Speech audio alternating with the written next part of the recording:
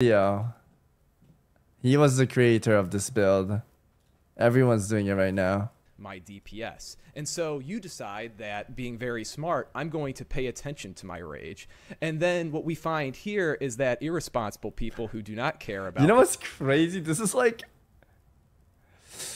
Back then we didn't go this deep, but now we have like professors. This is like a Zoom call class meeting right now. Rage actually do a little more damage, and the reason why it must have something to do with getting slightly more devastates. It does generate a lot of rage for you when you get a Wind Fury proc.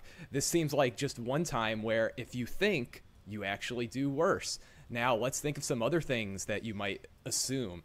Let's say Heroic Strike. This seems like an ability that could be good. Sometimes you're going to hit 100 rage, and so if you were to never use Heroic Strike, there'd be wasted rage.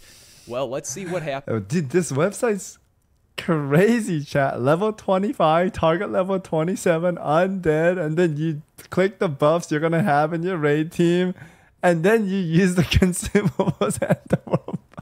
Dude, what is this website? It's insane. And then you get to min-max so... This is insanely... It's insanely cool, I gotta say. Fuck, dude. Damn. Every sim sheet looks like this nowadays. I don't know if like, part of me when I first saw it, I was like, damn, I hate this. I hate how people do this. But at the same time, I guess it's cool. It's like a smart way of playing the game. I don't know, man. What do you guys think, chat? Volume is ultra low? Really? What is wrong with my computer right now? Because you guys said in-game was low, so I lowered it on my soundboard, but now YouTube videos are low for you guys.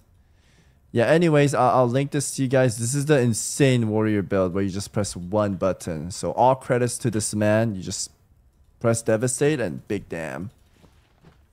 I know a lot of people are just copying and taking credit, but credits to that guy, man. He's been juicing it up.